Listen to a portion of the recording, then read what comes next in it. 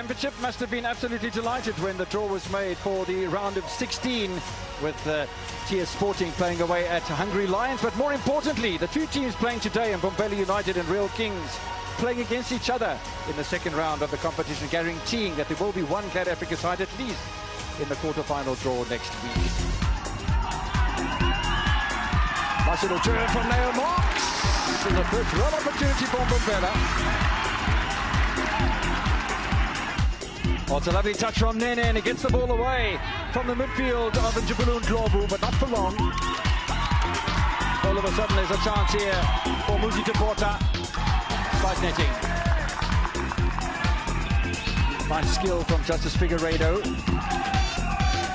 An interesting choice that he made to leave Pietermaritzburg, but there's an opportunity for a goal, and a brilliantly taken Lesbian Stoffels effort will have Real Kings in front.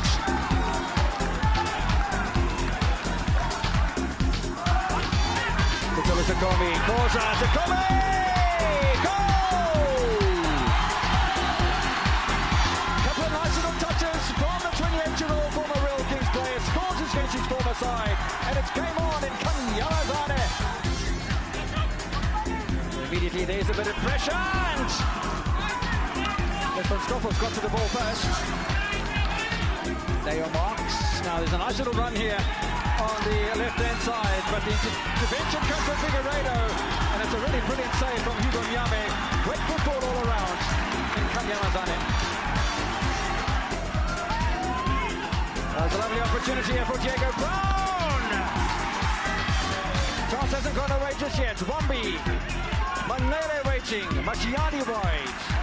And suddenly it's Real Kings that are being created. Nice touch from Dlamini. Mashiani. So Mashiani doing the hard work. Chance for the goal! Brown! Brown steals it at the final second for Real Kings. Oh my word! And a dagger to the heart for Mbombela United with a goal in the dying moments. Lesbian Stoffels opened the scoring in just the 15th minute. Takomi with the equaliser before half-time, and Brown with a dagger in the heart of Mbombela United as he wins the game for Real Kings here. Kings win by 2-1.